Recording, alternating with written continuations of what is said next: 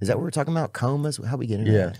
Yeah, I like your podcast idea of going to somebody with a coma that you have a lot to get out, and they're in a coma now, and you could just tell everything. Just go 40 minutes, just go 45 minutes, just talking about your feelings with nothing coming back.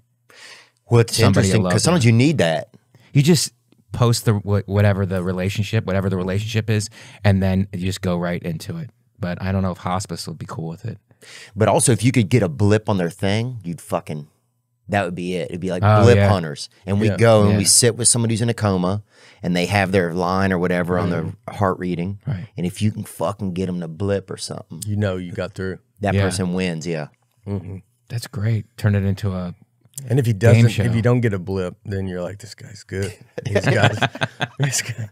You're like, he doesn't feel any. You're like, no, he's willing. Yeah, it would be if you knew you were gonna die and still not give it anything in at all. Man, it's a strong person. Yeah, to go to the grave with something. Right. Yeah. I don't know if I go to the grave with all my secrets. Mm-hmm. You got to tell them to somebody. Tell them to a nephew. Right. Tell them to somebody who doesn't need, A nephew.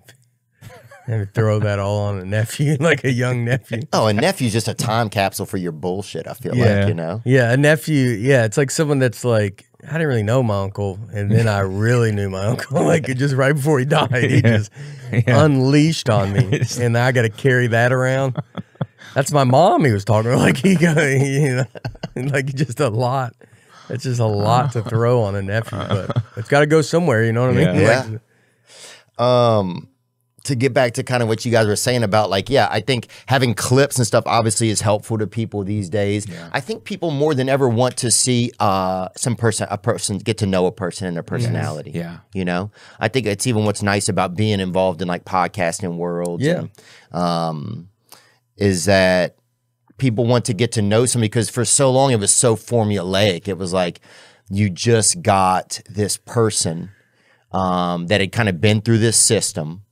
And the system was all kind of dictated, and that's who kind of got to a level where people were able to see their work. Right. And now I think people are wanting to get to know people more. Right. Maybe, hypothetically, I'm guessing. Yeah. And then so they listen to podcasts and they get to know people. They get to know people that are on the episodes. It's a pretty small universe after a while. Yeah. Right. And then and so then they feel a little bit more connection. So then when they're sitting in the audience, they're also getting to see this person. Yeah. Yeah.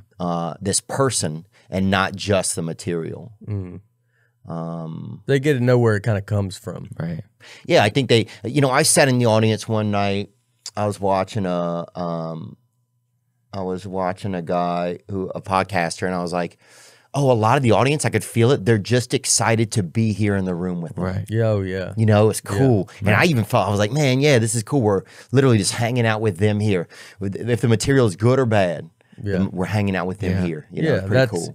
Yeah, that's where they got to feel the love though. Like it's like like when people go see you live, it's they want to be able to feel that appreciation you have for them coming out. And that doesn't need to be taken advantage of because it's people, it's expensive to go see anything, to do anything anymore. And so they want to feel that you care as much as they do. That's a good point, man. I got to remember that sometimes to let people know that I care. Sometimes I don't forget. I think it shows. It's going to show. I think it shows. I've seen you at your shows, and I think it shows.